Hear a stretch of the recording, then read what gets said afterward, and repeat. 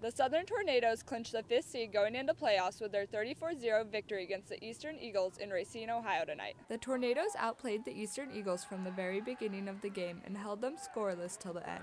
Coach Wickline explained that this victory is very important for Southern because it marks the first time in school history the Tornadoes have made it to the playoffs. We've been in that 4 or 5 slot all year, and we wanted to make sure we cleaned this up and finished off what we started. The Tornadoes played a solid first half, racking up 27 of their 30 points. Their first touchdown came off a 12-yard pass from Tristan Wolf to wide receiver Zach Beagle.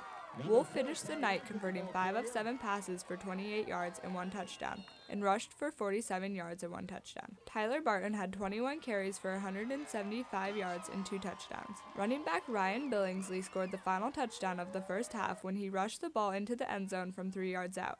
The Tornadoes' performance was a little sloppy in the second half, however, as they made unnecessary personal fouls. Their only touchdown in the second half was a 7-yard carry by Wolf. Southern did not allow Eastern to capitalize on their penalties, as the Tornadoes' defense only allowed 88 total yards and intercepted the ball a total of 4 times. Eastern was also plagued with penalties throughout the game and failed to take care of the ball, a factor that put a stop to any momentum they had. The Tornadoes begin their playoff contention on the road next Saturday against Steubenville Catholic. For Gridiron Glory, I'm Carly Maurer.